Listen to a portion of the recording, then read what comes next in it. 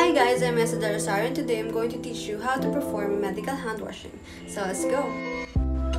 Turn on water and adjust the flow to prevent splashes, and if you can, regulate the temperature, making it warm to reduce the presence of microorganisms in your hands. Position your hands lower than the elbow, wet it, and apply the antimicrobial soap. Now follow these steps. Form a lather into your palm, creating a friction with fingers interlaced, back of your hands, the base of your thumbs, the top of your fingers, ensuring to include the sides of your thumbs. Clasp your fingernails to the palm, and lastly your wrists. After that, place your hands with the same position as before so that the form of gravity is from the wrist to the palms and to the fingertips. This is to ensure the debris of the skin would flow downward.